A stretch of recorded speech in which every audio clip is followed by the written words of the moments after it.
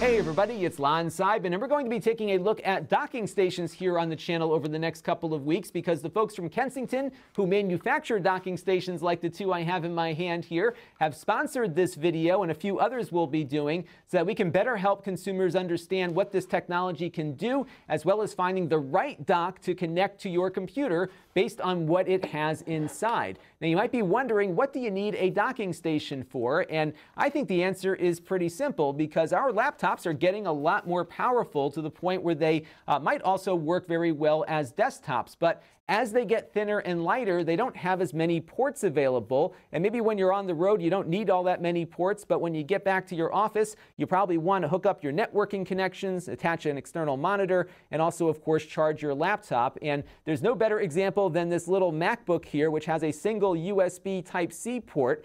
So when I plug this cable in here into this Kensington USB-C dock, what's going to happen is the laptop's going to start charging, yet I'm going to get my display mirrored out to this monitor here. I'm also going to get access to all of my other USB peripherals on the desk, including my mouse here, for example, so I can move things from one screen to the next with this mouse. And I also have a keyboard attached via USB here, and I could have external drives, additional monitors. Basically, it turns this little laptop with a single cable into a desktop, and it charges it all at the same time. It's great stuff, but there are some things you need to know first, and that is what we're going to explore in this video. Now, before we get into this, I do want to remind you that in the interest of full disclosure, this is a paid sponsorship by Kensington. I work with them on developing the content you're about to see, and they have also reviewed this content before it was uploaded. Now, I have 3 different Kensington docks on the desk right now because each of these docks supports a different type of connection technology back to the laptop. So I've got 3 laptops here that we're going to pair up with each of these docks based on the technologies that those laptops support.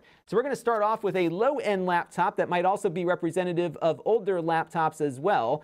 And this one has 2 USB 3.0 ports on board for its USB connectors. And that means the only dock that this laptop is going to work with here is this one. This is the SD3500V USB 3 dock. And I'm going to step through the features unique to each of these docks in a minute, but just know that because we've got these square USB ports and only these square USB ports available to us, the USB 3.0 dock here is going to be the best solution for this particular laptop. And with that SD3500V, you can give yourself a roomier keyboard along with a mouse or a trackball. You can also add in, of course, 2 full high-definition monitors with the help of a little software on your laptop, and that'll let you get your emails and other home office stuff done a little faster. Now, the next laptop I'm going to take out is a higher-end device, and this one has more USB ports available to us, and as it comes into focus here, you'll see some of them.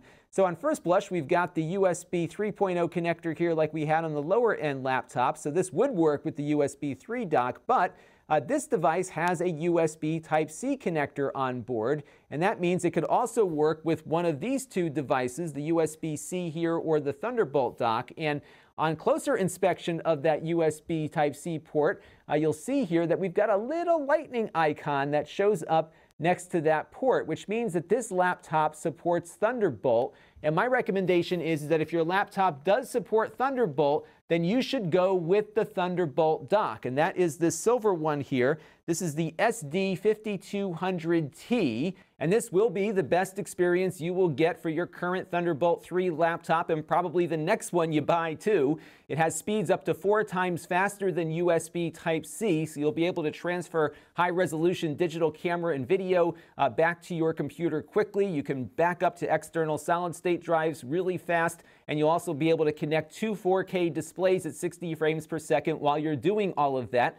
Like USB-C, there's no software or drivers to install. You can do this all through a single cable, including charging. So you just plug it in and let that fancy laptop do the rest. But just know that Thunderbolt ports are also compatible with USB Type-C, so this dock would work with it also. But again, the better pairing is the Thunderbolt dock with a computer with a Thunderbolt port. So that is my recommendation there. So that leaves us with USB Type-C. And I've got one little laptop here from Apple. This is the little MacBook, and it's got a single USB Type-C connector on board, and that is where I would recommend we bring in the Kensington SD4600P to connect up with it. This laptop, because it cannot work with Thunderbolt, will not work with the Thunderbolt dock. Even though the port looks the same as this port does, it doesn't have the Thunderbolt circuitry inside to make use of Thunderbolt technology. So your only option with the little MacBook here is going to be the USB-C dock here from Kensington to get everything connected. But with that SD4600P, you will get all of the benefits of USB Type-C, including the ability to connect up a 4K display,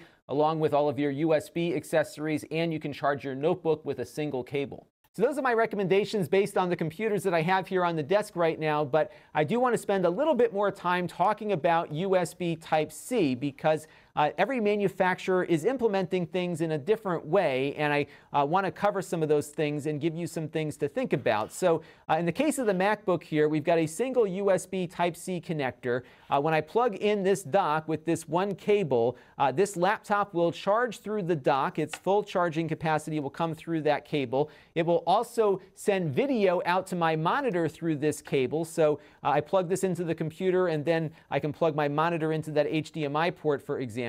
And I also get access to all of these USB data devices, including these USB ports here. I can plug in my Ethernet network to it, for example, so I could have hard drives and keyboards and everything else working all through a single connection to the computer. And Apple has chosen to implement all three of those main functions, power, video, and data, on their USB Type-C port. But I have encountered computers that don't do all three. And in those cases, what might happen is that in the case of a computer that does not support video, you'll be able to use the data portions of the dock. If that USB-C port does support power delivery, you can charge your laptop, but you won't be able to use the display connectors on there. And the best way to find out what your manufacturer supports is to give them a call or send them an email. Don't be scared to contact them. USB Type-C technology is very new, and consumers are trying to get a feel for exactly what their devices can do. So I am sure you will not be the first call they will get on this question, and I'm sure they can get you an answer very quickly. So then you'll know what you need to know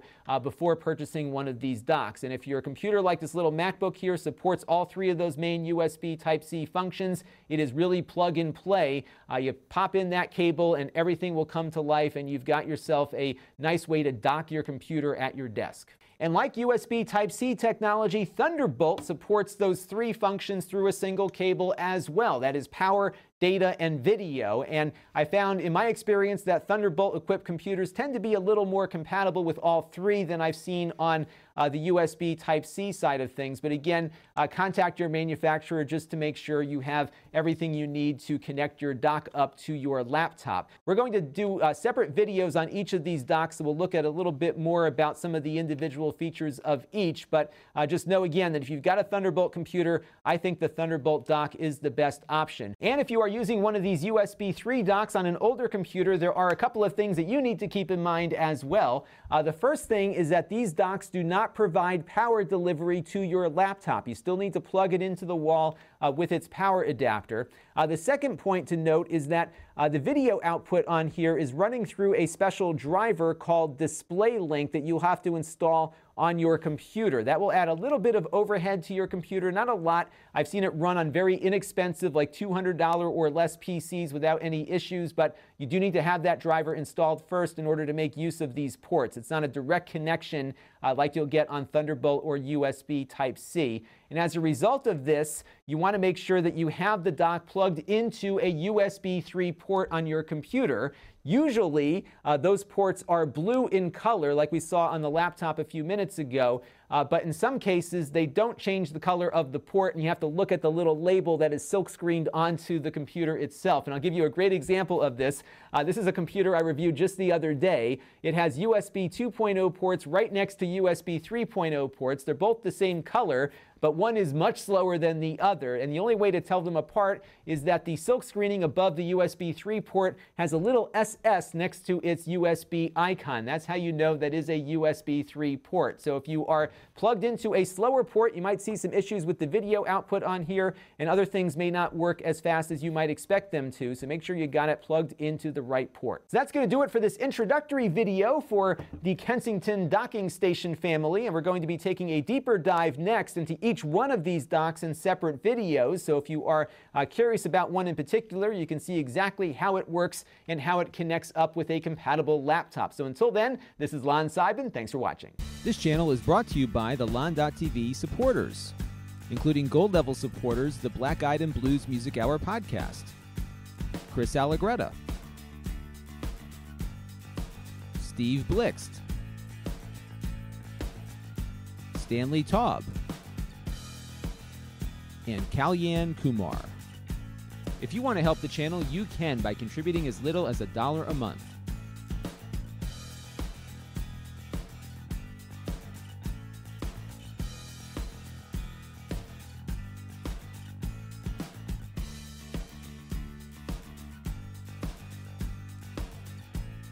Head over to lon.tv/support to learn more.